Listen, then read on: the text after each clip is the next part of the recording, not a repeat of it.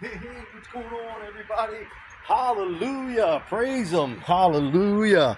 He's so worthy to be praised, guys. Look, as I settle in here in this comfortable seat in this beautiful weather, clouds are scattered everywhere. The sun is shining, and it's just one amazing day. We started out at like, what was it? 39 degrees early this morning, and it's just been getting more beautiful. The temperature's rising as the sun gets higher, and it's just a gorgeous day here in Michigan, and just enjoying it wherever you are. I hope you're enjoying your Tuesday, October 8th, and bringing a devotional called Out of the Jesus Calling. It's called In Order to Hear My Voice. That's the title. We need to hear God's voice because God's voice is truth. Truth. And if we don't listen for God's voice, the truth, then we believe the lies from Lucifer, the liar. So what do we need to do in order to hear God's voice? We need to turn the volume up. How do we turn the volume up? It's getting in His Word and fighting through the problems, right? Running through the darkness and look for the light at the end of the tunnel. You've always heard that? Well, it's Jesus, guys. And He's going to take you out of that dark tunnel you might be in right now. But I know that we need to turn up the volume, right? You know how a good song plays? Oh, yeah, it's a good tune. Yeah, all right, right? We turn up the volume of God's voice, and now His truth drowns out the lies of Lucifer. Satan the sissy, as I like calling him. Not today's Satan, you jive turkey. Sometimes he gets me, but most of the time we're double pumping and dunking on him. There's the hoop back there. Praise the Lord. And Jesus gives us the strength to rise up above and double pump. Well, it might have been 3. And dunk on Satan today, guys, and get the victory as Jesus did at Calvary. And He rose up above all the hatred with His love on the cross. Can't see my arms, but on the cross. And love indeed won that day. Hallelujah. And it wins today, no matter what. In order to hear my voice, and I'm going to be getting into this right now, but remember, you must focus on God in the storm. No matter how dark and cloudy it is, lightning striking. And I always like going to that day on the sea, with the apostles. Lightning was, flashing, right? I would imagine, and the waves were picking up, and the waves were crashing in, and the wind was picking up, and the waves were crashing in on these guys. Holy Spirit, have your way on this beautiful message. But guys, we need to stay focused on the Lord, because we need to hear His truth to push out Satan's lies. Hallelujah. Guys, in order to hear my voice, you must release all your worries into my care. Right now, what is worrying you right now? What has got you feeling nervous? What's got you feeling uptight, full of anxiety, fearful, just worrisome? What has got you feeling that way? Make a list. Get a pen and a pad and write it down. Because the enemy will try to attack you when you go into prayer. But if you got it written right down in front of you, you can't go wrong. Hallelujah. And trust to me everything that concerns you. This clears the way to seek my face unhindered. Means we can seek God's face unhindered, guys, and we need to do that. We need to hear God's voice. When we're unhindered, now we can hear God's voice. We can see victory, but if we're hindered by something, we can't see in the darkness, because that is of the darkness, and we can't see in the darkness, like walk around banging into something, falling down in the hole. You can't see where you're going. But we can be free from what's worrying you right now. 1 Peter chapter 5, verse 7, lift all your cares up to the Lord, for He cares for you and me, guys. Lift up them worries right now, and now you can hear God's voice. Truth, you are loved. You got courage. No need to be afraid, because I am with you. Hallelujah. And when God is with us, who could be against us? He who lives in us is greater than he who lives in the world. Jesus said, I have already overcome the world. Everything's been defeated. But we must listen and look for God in those moments when despair comes, and anxiety and fear. And whatever you're going through right now, just know that we need to listen to God's voice of truth, not Satan's lies of worry, that leads to anxiety and just takes your focus off the Lord. Listen, casting all your cares upon him, for he cares for you. This is what he's saying right here in 1 Peter. And all your anxiety, all your problems, all your worries, lift them up to him right now, and you'll never have to worry about anything. Hallelujah, guys. It's just an amazing day here. And, you know, the sun is out bright right now, but a lot of brothers and sisters are in darkness right now. And it's normal because we're in a fallen world of darkness. Darkness surrounds us, is why we have to stay in communication with our Father in heaven, Jesus Christ, the light of the world. And we need to have him light up the path. Guys, listen, let me free you from fear that is hiding deep inside you. Sit quietly. The Lord is speaking. My presence. Sit quietly in my presence. Hallelujah. Allowing my light, hallelujah, to soak into you and drive out the darkness lodged within you. Hallelujah. The lightness is coming in, the darkness is fleeing. Hallelujah. All in the mighty name of Jesus. Woo. Hallelujah. Wow, I just got to laugh because Satan and some demons that were hanging around here just went pew, pew, like the Road Runner went beep, beep. Satan and his and the fallen angels. Beep, beep. Oh no, the light. Ah, right. Hallelujah, guys. Praise the Lord. Oh man, no need to cry. Let's laugh right now in victory with Jesus. Hallelujah. Now, first, let's see. Psalm 118:24 says this. This is the day the Lord has made. Let's rejoice and be glad in it. God gave us this day. We didn't wake up by accident and go, man, I got lucky. Whoo, man, I woke up out of that sleep, man. Whoo, man, oh, man. No, God blessed you up and gave you another day because he still has a plan and a purpose for your life. Jesus only was here 33 years, right? He fulfilled his purpose. He went home to be with the Lord. God came as Jesus in the flesh, as one of us, to show that example. And we'll be here for a short time, and it's not going to be easy. It's going to be hard. It's dark and weary. These dark and weary roads we travel in Satan's little sissy kingdom of darkness, lies, and fantasy world, and much hatred. God's light and his love will sustain us through it all. But we need to hear his truth, his voice. We can't be worrying, because if we're, just picture this. If here's my mind, right? Picture a force field around my head right now, circling my head. Worry, worry. Here's God trying to get in. Pink, pink, he's bouncing off because I can't hear his truth because I'm so focused on the worry that's circling my mind, that Satan put some thoughts in my head, and the flesh is weak and weary and always thinking negative and fearful things anyway, of anxiety and hopelessness. But we need to lift up this worry, the cares, to God, and let the lies, and let the Lord's truth enter in your mind, in your heart, and now you got victory. Hallelujah. It's really amazing, guys. It's so simple, but yet so hard, right? Because of everything we're going through. We're born in this flesh, this nasty flesh right here. See, I'm pulling on it. We're in this funky flesh that's weak and desperate and you know, just hopeless and, you know, just angry and lustful and all the bad stuff. We were born into this, and I always say, thanks, Adam and Eve. But, you know, Satan tricked angels in heaven. So I guess it wasn't really hard to trick Adam and Eve, or trick us sometimes, you know. But again, if we're listening to God's voice, we ain't got time to listen to Lucifer's lies, all his jive turkey stuff. Praise the Lord. Oh, man. Now, 1 Thessalonians chapter 5, verse 18 says this. I'm going to read from 16. Rejoice always, no matter... Real quick, thank you, Holy Spirit. Hallelujah, Lord.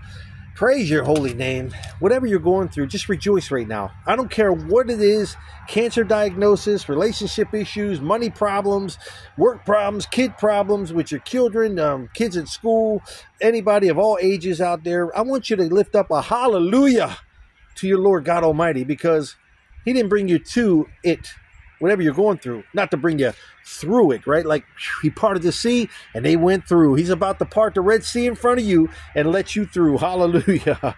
Verse 17 says, without ceasing, pray without ceasing.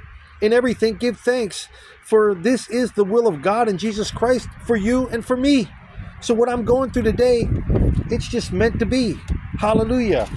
But I do got to grab this. Thank you, Lord. This piece of paper should have blew way over there. The Lord let it fall just right in arm's reach. He's good, man. Hallelujah. So Now it says here, ceasing from praying without ceasing does not mean constantly prayer. Like I walk around all day going, "Oh Lord Jesus, help me." Oh, praise the Lord. I'm always praising the Lord, but that's a bad part of it. But but always walking around going, "I'm praying in your name, Jesus. I'm praying in your name. Please help me." We pray when you feel your joy and peace slipping away. That's when you pray. That's when you pray. Do not cease from praying when your joy and peace and darkness is trying to cover you. We want to get out into the light. Hallelujah. Not over here in the darkness. Once the darkness comes upon us, we want to step out of God's truth into his light. And now we can hear his voice of truth to crush Satan's whispers of lies. Hallelujah. It says here, thankfulness, right, in verse 18, should characterize the Christian life in every circumstances. Not thanks for everything, but thanks in everything. The tough times we go through, I don't really want to thank God for that. But when I go through it, I give him thanks for everything that I went through because it made me stronger on the other side. Wow. This is the will of God, And the Old Testament example of this is beautiful, was when Job, in the book of Job, lost his money, his children, his wealth. I mean, his children were killed. God said, you can do whatever you want to his family, but don't kill him. Kids, everybody was wide open for Satan's evilness. And his children died, his cattle, his money went, everything went, and his health. He blessed the name of God in spite of his personal tragedies, not because of them. Nothing speaks more powerful of a walk with God that has continuous thank you. Because you trust in God. You trust him through the pain. You trust him through the suffering as Job did, as Jesus did. Hallelujah. I need you. The Lord is saying right now, he needs you. Hallelujah. To trust him right now. He's allowed, he don't bring the sickness, but he allows Satan to do his foolishness in our lives. Because without Satan, we can never be tested. He's the only evil that exists. And without Satan, God allows Satan a little incy-bincy kingdom here and a little bit of power. But God allows him how much power he can have and how much damage he can do towards me and you. But trust, it might hurt like a lot. But trust God through the pain. There's purpose behind your pain. Guys, I'm going to read the rest of this. Hallelujah. Let me free you from the fear that's hiding deep inside of you. Sit quietly in my presence, allowing my light to soak into you and drive out the darkness lodged within. That's Satan's lies, lodged within, right? Accept each day just as it comes. Someone smacks you in the face. Oh man, what the heck? Or someone hugs me, just the way it was supposed to go. Someone says, stick 'em up, man. Give me your watch and your little rubber ring and your necklace. Yeah, give me all of it, man. Robs me. Or says, here, Daryl, I want to bless you with $100. That's just the way the day was supposed to go. And through each day, we will go through trials and tribulations, and it's not for evil to come against us, but to give us hope in a future, as Jeremiah 29:11 says. So whatever you're going through right now, it's a test. Are you going to lounge in the darkness, or are you going to step out in the sunlight, in God's light of truth? Hallelujah. And listen to his voice, and not Lucifer, the loser's lies. Your choice. Hallelujah. And we got all the power and all the victory just waiting for us. We're one prayer away from victory, guys. You're one prayer away from victory. Can I say it again? You're one prayer away from victory. Rejoice in this day that I have made, trusting that I am abundantly present in it. Jesus was abundantly present. God was abundantly present on the day of the sea when the storm came about and they were all panicking. Are you in a boat that's filling up right now? Is your boat sinking right now? Is waves of depression, anxiety, fear, and worry crashing down on you as it was the apostles that day on the Sea of Galilee? They ran for Jesus. They got comfort. He calmed the storm and the wind, the waves and the wind. God is waiting for you so he can calm your storm right now. Don't focus on the storm. Focus on the one who can calm the storm and who's with you in the storm. God doesn't take you out of the battle, out of the storm, but he's with you in the battle. He's with you in the storm. And it's amazing, right? What comfort that brings me on a daily walk here, wherever I may go. It doesn't matter wherever I go. God is with me. And when God is for me, who can be against me? Nobody. Hallelujah. Not today, Satan. On 3. I want to hear not today, Satan. I might not hear it, but let everybody hear it. On 3. Not today, Satan. 1, 2, 3. Not today, Satan. Hallelujah. Whew, I know a lot of my neighbors probably drop their cigarettes and coffee right now. Praise the Lord. All right, guys. It says, I am trusting you and your abundant presence in it. Instead of regretting or resenting the way things are, thank me in all circumstances. Trust me, God's saying, trust him. And do not be fearful. Thank me and rest in my sovereignty. His sovereignty means this. God is in total control of this world that he created. That he allows Satan to run around like a fly at a picnic trying to land on your potato salad. We're going to keep moving it around, but he might catch it and land on it. What do? We swat it away. When Satan tries to land on you today, like a fly, because Beelzebub, translated, means Lord of the Flies. How appropriate for Satan, a funky, nasty fly, and Satan. Yeah, they go together really good. And I want you to cheer up right now, because whatever you're facing, it's just the way the day was supposed to go. Jesus had to face a brutal beating, false accusations, and nails in his hands, and was murdered. But he sits at the right hand of God. Soon we'll be home. There was purpose behind Jesus' pain. There's purpose behind Job's pain. There's purpose behind my pain and your pain. Pain is pain, no matter how we get there. Hallelujah. And I'm going to get up real quickly. I'm going to take you for a walk. Yeah, you walk with me, talk with me. As, we go over here, the Lord blessed me with some money, and I wanted to buy a flag for outside, and he picked this out for my house so all the neighbors can see who are living in fear where I live. Do not be afraid. Just have faith. Go read Mark chapter 5, verse 36, and I want you to yell out, hallelujah. We don't walk by sight. We walk by faith. If you walk by sight, I'm walking by sight right now. Oh, no. I'm afraid of everything. I walk by faith. What's up, y'all? Hallelujah. Not today, Saint, you jive turkey. You see what I'm saying? But because everything here, in sight everywhere we go, is set up to put you in fear. But what does the Lord say? Faith over fear is what we need to do. Faith crushes fear. If you walk by faith, then you got the victory. If you walk by sight, you're the victim. I want you right now, don't be afraid. Just have faith. Satan radio comes on your radio. Lucifer's lies. I want you to turn channel to God's truth station. Hallelujah. I want you to look up and praise God right now.